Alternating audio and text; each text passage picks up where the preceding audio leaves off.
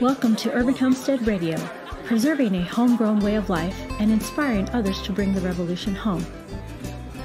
Thanks to the support of our sponsor, Lehman's. For over 60 years, they have provided practical, non-electrical tools, appliances, and home goods. When technology fails, their products will certainly work. Check out their website at lehmans.com. That's LEHMANS.com. Let's go down to the Urban Homestead, Pasadena. Hi, Homesteaders. I'm your host, Anais Dervaes from the Urban Homestead in Pasadena, California. I want to wish everyone a Happy New Year. We've sort of been on, quote, winter break. Breaking here at the homestead means finishing a lot of projects and cleaning up and just getting ready for the new year. So Happy New Year to everyone.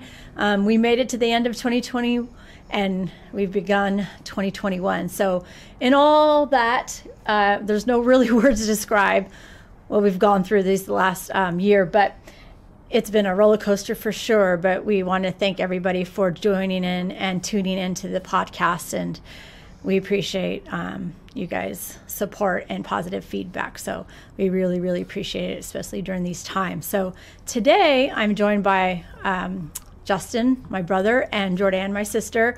We're going to kind of just do a little brief, maybe highlights, lowlights of 2021, of what's, or 2020, sorry. 2020 and Dreams of 2021. Dreams of 2021. Wow, 2020. Yeah, it's like all these. So maybe we'll just go around to start Justin first. What are some highlights that was in 2020? What they say, 2020 is hindsight, so now it's all hindsight. Yeah, so hindsight is 2020. So the whole year is what would you have changed? Everything. Sorry. Okay. I think if they've been following us, I think they know a little bit about what happened. And I think we had a great cucumber year. They were 8 feet tall, 2 feet long. Not so great basil year into the summer crops. And just diversifying helped us through a lot. We were thrown for a loop because of our catering companies were closed. So things that were... Pandemic threw a really big... The pandemic shut down the catering company they've been selling to for 25 years.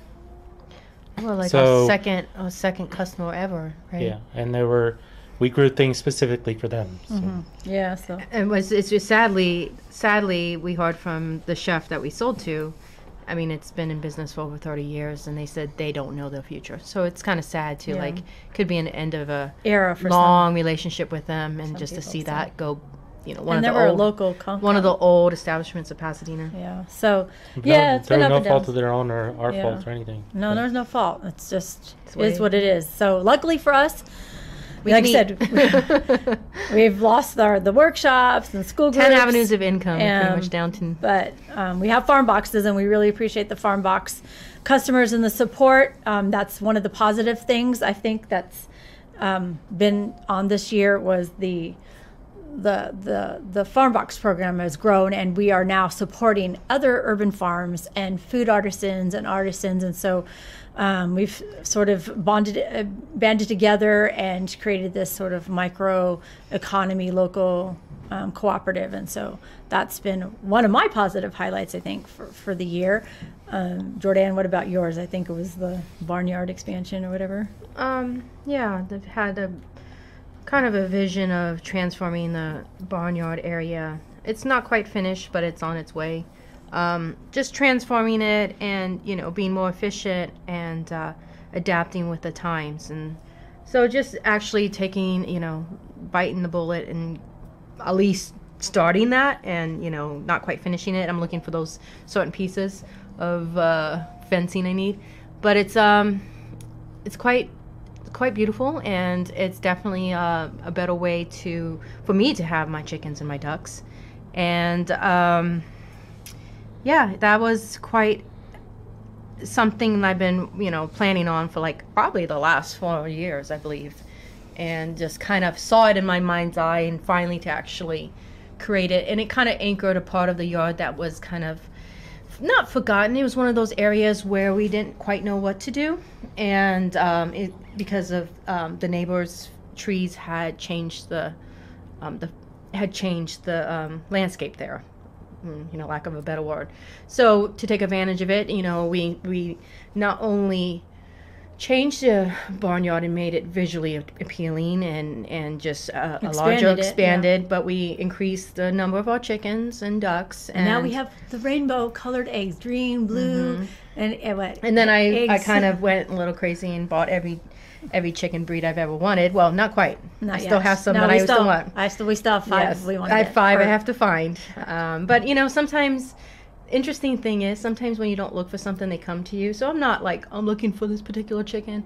I'll find it. It'll come when it comes. And interesting, we got 2 ducks I wasn't looking for. But they're the sweetest little things, and they're lovely, and they just came to us.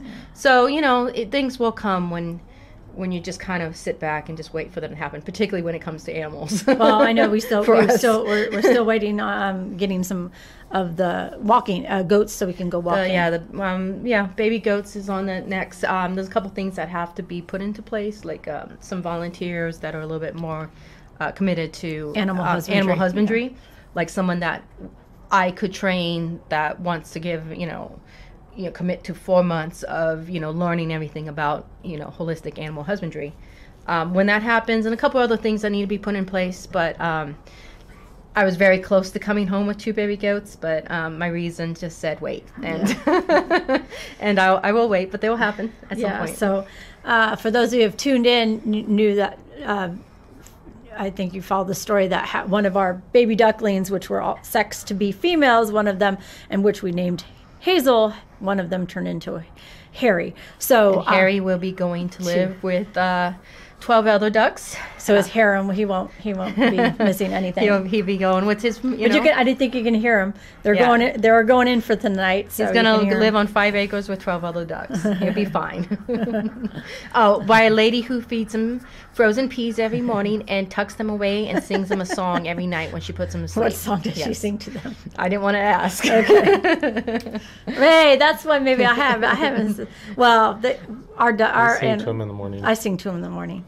But yeah, we have, I guess that sort of that egg lover's dream of the rainbow collection of all the different colors, and so it's beautiful. Yeah, so we have the chocolate, the speckle, the blue, sort of egg and green eggs. What's the one that sounds like it's dying?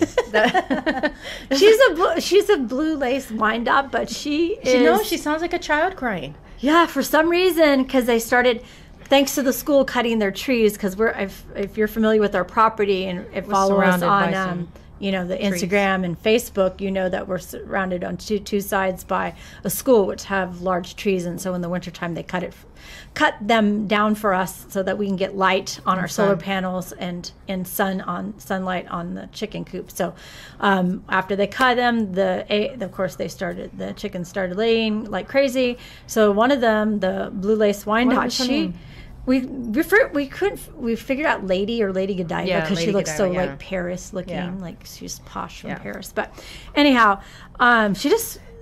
I was away for a couple of days. It's like, no, don't even try. It's so bad. I was away for a couple of days, and she started laying, and I walked in the backyard, and I was like, is there a kid crying? My sister said, that's the blue lace Wyandotte. And I was like, you got to be kidding me. All my years of raising chickens, all my years of being around chickens, I never heard of a chicken that sounded like a child crying. No, it's like a. That's what it's like. It's really bad. She's not very ladylike. Maybe I have to change her name. It makes my anxiety go up because it's like you almost feel like a child crying. I know. Like pain. I know. It's like, so I always wonder, is she okay? I mean, it's if anybody ever had a miniature goat when it went into heat, it's like a dying moose. That's what I always described it as. And this one's it's almost like we have a goat in heat in the backyard. It's pretty bad. I was like, is that the goat? I'll have to record it for Instagram. You'll have to put it on the podcast. Yeah, one of these days. And if anybody has, I'd like to hear it because I've never. Maybe have that name that sound. What did they have on the local radio station? Name that sound. We'll put $1,000. Maybe we'll put her sound into name so that put it up there. I think I might make it my ringtone. That's what it sounds.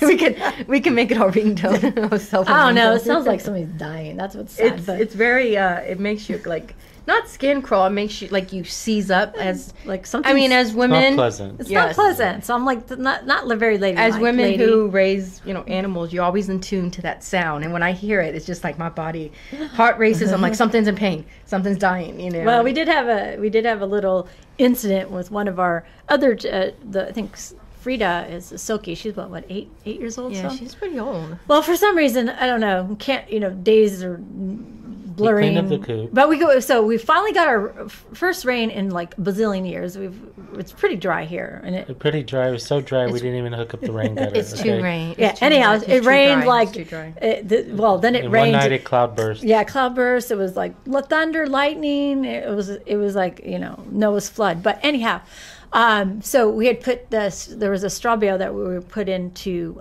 We like to freshen up the coop, and we just put it in, and we put it up against the garage.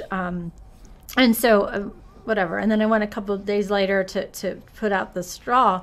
And there was Frida behind the straw bale with two eggs, and I guess she got behind there somehow. Don't ask me how. Broody. She's a broody one for sure. Well, silkies. Yeah. Everybody knows silkies. They're constantly they're brooding. really good for if you want to hatch a clutch of eggs. Anyhow, so she got back there and she kind of wedged her leg, and I put her down, and she could barely walk. I was like, oh, great. And she seemed to have not, disoriented a little bit. So I gave her some Nutrigent, which Jordan can tell you that's like the best thing you can give a chicken or any animal. I will when the company actually sponsors me. No, Sponsors, I'm but kidding. No, I'm anyhow, kidding. No, it's like I tell basically- everybody about it. Anyways. Nutrigent is like the best thing. It was like it's an IV for Generally, it's a drench. Electrolytes. You drench it into the animal, and it pretty much has saved. Yeah. It pretty much has saved every, chicken I could save that was savable. yeah. So we did that, and then I massaged her legs a little bit, and she's fine. So like I said, she acts like nothing happened. So I was like a little scared, as with anybody, any flock owner. It was about 4 inches from the wall. Yeah. Well, she's a little silky, but I know, she's- but she apparently laid those 2 eggs. Yeah. So whatever. But anyways, all's well that ends well. But yeah. But you always have that concern. But yeah, she was a when little you have animals, it's life and death, and concern about safety and health, and it's very much mom mode when you're back there. You're always looking at something they can get into. If they can get into trouble, they will. Yeah. So, but that's like I said, it's just always something with animals, and yeah. So and then so speaking of rain, I mean, like I said, you're what's scary is you're watering in the winter, and way that's too dry. pretty dry. It's too dry. Beautiful well, we weather. had one day of rain, and that's it. and I mean like measurable rain. it's like in the last summertime. It's 9 beautiful. months. So it's been pretty dry. We're fortunate to get that one storm. Supposed to be at 85 on Thursday. 85 degrees. 85 degrees in January. So it's not a good time of year to be dry in our rainy season. We only have 3 or 4 months where rain comes. It is a La Nina year, so the chances are slim. But we're still holding out hope that we can get some more rain. Yeah. There's always Miracle March and Fabulous February. That sometimes it does happen, but So I guess another one of the highlights for us is the interns, seeing them really blossom here, learning urban farming and just staying sane during these pandemic times. So we've heard so many times and time again that thank you for having this place for them, that opening our doors to them so they can come here and just get grounded and go home with good food. I mean, anything that any of the interns said at the end of the year you want to share? I mean, we lost a bunch to COVID because. I mean, not lost, like they didn't die. Don't say that. Sorry. We lost they some stayed didn't home. come back. Yeah, let's some put it that stayed way. home. Some went back Due to to their COVID, families. some didn't come back. Several moved away. Back home. Went to Well, to England. Went to Florida. Went home. There were because students. There was no school, so they just gave up on online classes. the rent and went back to home. They went home. Yeah. So not lost like that way, but it definitely changed up some things. We do have a core group. They come in every week that do help out. Still working on some of the areas of the yard that we haven't touched. Yeah, we did get really a greenhouse. We got a greenhouse this year that's nestled right up against the chicken coop, so that was nice. I just finished putting some cuttings in there this weekend, try to get the wheatgrass set up. You did some cleaning in the front yard.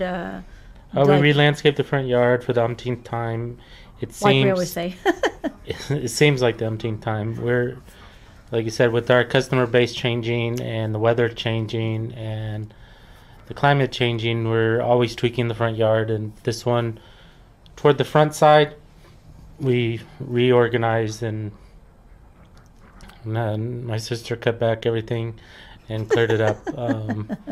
Was that a dig? Yes, it was. She just took scissors and took everything to... Well, everything needed to be cut down. It was one of those things you get in like a mood. And like I said, a zone, and then you just start to see all the Things dead need to be cut stuff, back. and it kind of like was green. It's well, some of this stuff was there. Okay, Anyhow. we take this off. But it was what do you call it, therapeutic? I think it was my therapy. I mean, everything gets woody and overgrown. I mean, Anyhow. Yeah, some of this stuff, unfortunately, due to COVID, due to Dad's passing, some of them I haven't got to pruning. So Nisi volunteered her services and pruned a lot of I think stuff. she let's put was it just that. working out some stuff. I was End working of on year, some stuff. end of year. As I said, it was therapy. It was cheaper than therapy. So. Well, they say gardening is great therapy. Well, I did a lot of therapy. You can see it in the front yard. If anybody wants to come, and as Farm Box customers and everybody, drive by the front There's yard. a little That bit is more called- therapy that has to happen. Yeah, out there's a there, little bit more therapy that has to happen for sure. which we can provide on the other places as well. But like I said, it has We had been a lot of therapy. Yes, and like for those of you who don't know, that it's been 4 years since our dad passed away. He passed away in December, so 2016. 2016. So it's December is a little rough for us. Holidays, just everything. It's wintertime, time for reflection, time to just take stock of what transpired through the year that happened, Compounded by Yeah. the mess of 2020. Yeah. I censored myself there. Yeah, it's pretty. You mean you don't like my garbage fire sticker? I gave you that sticker, Yeah, dumpster fire in 2020 sticker. I what gave you that sticker. I got 2 more. Okay. It's just a time basically the last 2 weeks in December, it's time for us to reflect, and some days we're not, how do you say that? We don't want to be around anybody, put it that way. And, Including each other. Or ourselves. But we were able to take some time out, go for some walks and some hikes, and take a break, finish some projects, start some projects. It's not all doom and gloom, but it's still Farming is hard work. This life is not easy. Yeah. I mean, because it's like a business, not only running, growing food and running a business. It's interns and emails, and it's just a lot. And so, speaking of doing new projects, one of the new projects started and hopefully be done by the end of January, beginning of February, is launching a new online store for our CSA subscription platform, which is going to be pretty cool. We're really excited about that. It's going to be amazing. It's going to have online support, so people who are needing help to order, they don't have to call us while Justin's trying to pack 100 boxes and doesn't want anybody to bother him. They can have a little chat with somebody at the online support. It's a labor of love. Yes. The farm boxes are a labor of love. That We finally increased their prices after 10, 15 years. We went up $2, which is like 8%. The packing materials, It's costing a the process software was costing, the packing materials costing, and everything is going up. Yeah. So Well, this online software is also going to transition into an shipping. online store as well. So the things that can be shipped, I mean, I know we have a lot of followers in other states, and we've been we did it for a while, and then we kind of restructured and kind of just went back local. But we do have products that I believe are good for other people, and branded products, and Yeah, the acorn mixes can be definitely shipped. Maybe so anything, Oyas. so anything, we're kind of relaunching. If some of you longtime followers No, we ran an online store for a while, but we took a break. Things were changing in software world, and there was Tax problems world. with California taxes, and we were just like couldn't handle it. It was like around the time 4 years ago, and so we just shuttled it. But now I'm ready to revisit that, streamline, and do Urban Homestead products from the farm, created by Anais and I or Justin.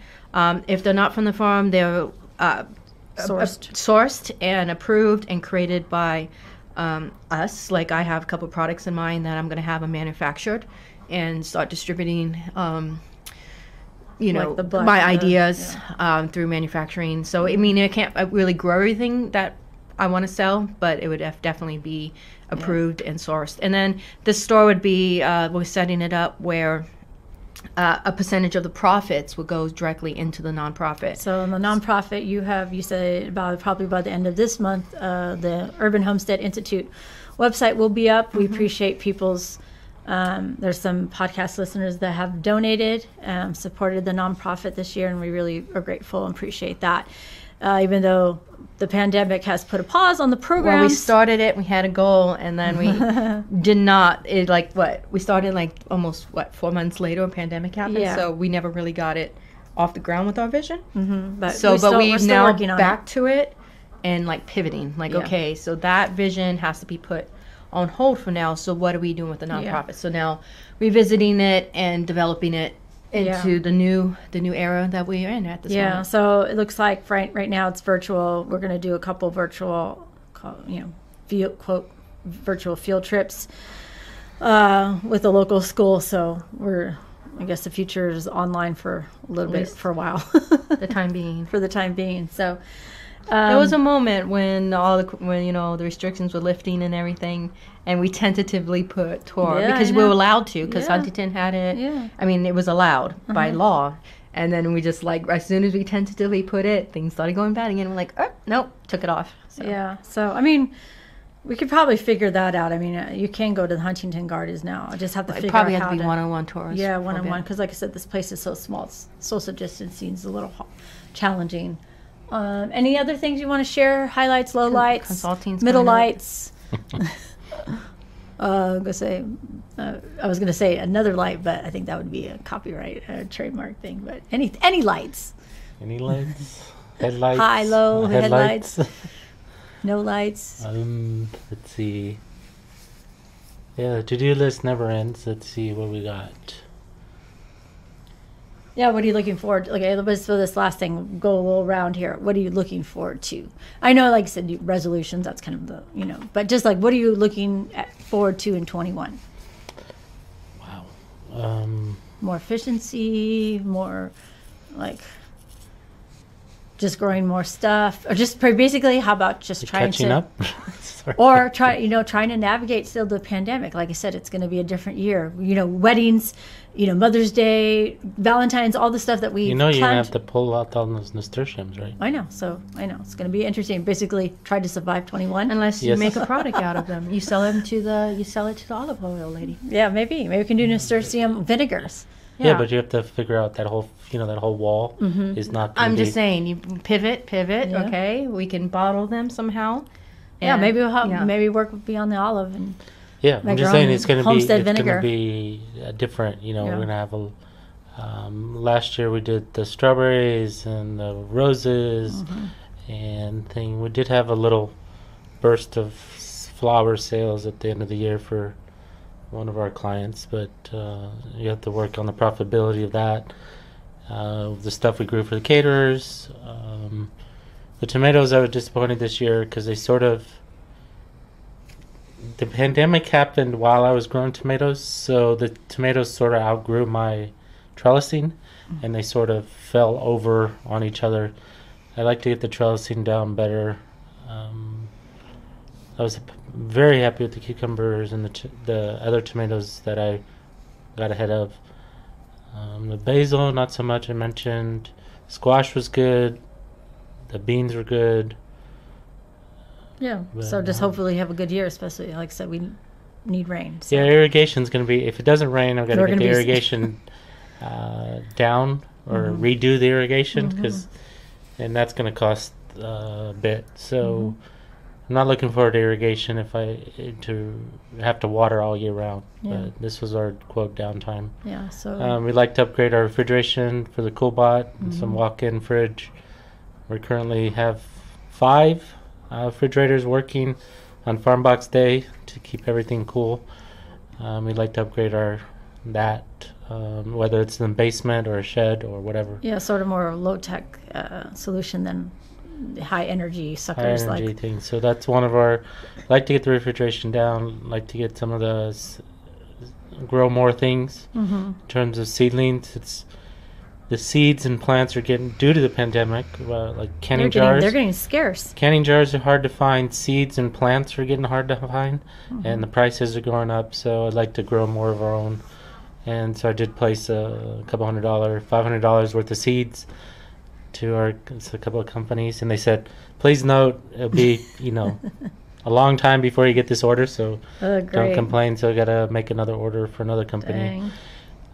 I thought I was ahead of the game, but Nope. they said it's going to be like 5 days before we even process your Wow. order, Crazy. and it's January. Well, I guess that's good news. A lot more people grow their own food. So, The canning jars are just brutal to find now. and so, Jordanne, what would you kind of look? Looking wanna forward see? to expansion, I believe, and growth. It's been mentioned before. It's been like 4 years. I mean, it took us a while to stabilize everything. But I think, 2020 was going to be the year, honestly. It was like I went into 2020 going with all these plans and ideas, and just kind of thought, they said 4 months and things would go away. No, it's the new. So now just had to do a lot of thinking. And okay, so now 2021, looking forward to expansion in some ways. Like I said, pivoting the business. Bringing to market some of the products that are in mind, actually getting to a lot of the projects that were shelved. Like, Dad had some ideas of just some of his sayings would make really good graphic design things I want to do, and I would like to, make them beautiful and maybe sell those as well. And to grow the nonprofit into what it should be, and then also through that to expand, with Dad's vision into other places. He never really wanted to just. This is where he wanted to start, but he also had dreams of other places. Like he wanted to grow and expand into other countries. We still hear from other countries that they want to learn from us. So trying to set that groundwork and to just keep an eye on how to make everything efficient and sustainable. Looking forward to possibly bringing more goats back into my life, and then kind of working a little bit, exploration of sharing an alpaca with a friend. Like, can this work? Like, he has a little bit more land and he wants alpaca, but he doesn't want to take care of it. So I'm kind of exploring that option. So that'd be really exciting if I can make that happen. I just have to, my last month and 2 months was purging. And purging, there was a quote that says, is it worth the time, the stuff that you have in your life? And so I've just been going down, and it's not Maria Kondoing or anything, but just like, hey, I haven't thought about this in 5 years, just dump, and just getting down to clean, and then that Efficient. way, efficient, make myself, able to maybe take on a couple things that, that I've been dreaming about for a long time, maybe even, baby cows or something. There's a lot of things rolling around this head of mine. No shortage of ideas. Yeah, It's so a shortage of time. I get to and work with money I get and- to work with some rescue Yeah. group with cows and horses, and that fulfills that idea a little bit. But Yeah. I would like to grow more back into the heritage breeds, which has always been my passion. Yeah, that's all good stuff. Like I said, no lack of ideas. So for me, I guess, just be more efficient. Just make, because there's a lot of work, and sometimes you feel like you're spinning a lot of plates. It's just making that effort count, and not having to just So just be more efficient, more organized, so that we can do the programs more efficiently and quicker. Well, allow, like, with the volunteers, allowing them in a bit and take over some of the areas that we need to take over, Yeah, so, well, that was 30 minutes of hindsight.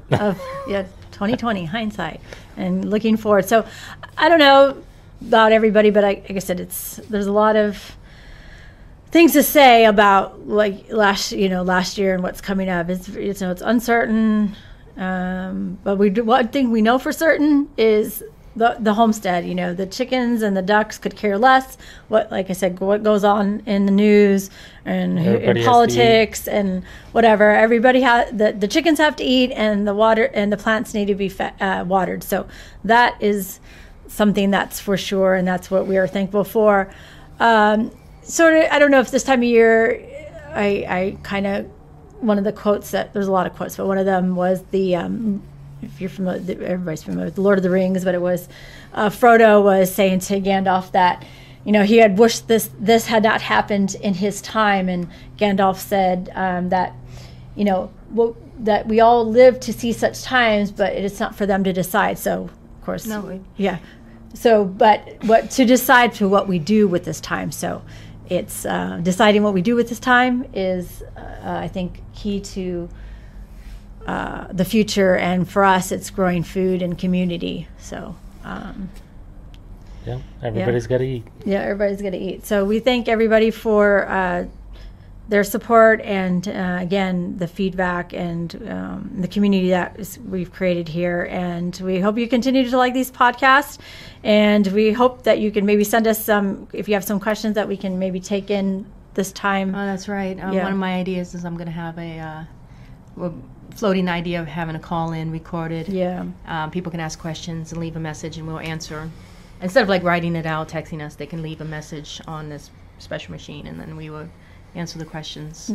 So that might be another idea. So talk up another to-do thing. So until next time, we just wish everybody to be safe and well and happy and keep on growing. So thank you for tuning in. Thank you.